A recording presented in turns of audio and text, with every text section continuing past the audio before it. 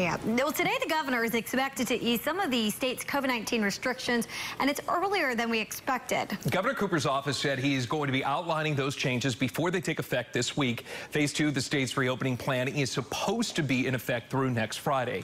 Bars, movie theaters, and bowling alleys are among the businesses which still cannot open under Phase 2.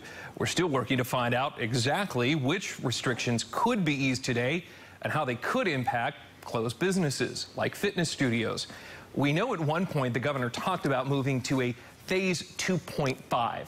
And that leads to our question of the day. Do you think that we are ready to start easing these COVID-19 restrictions as early as this week? What is your opinion?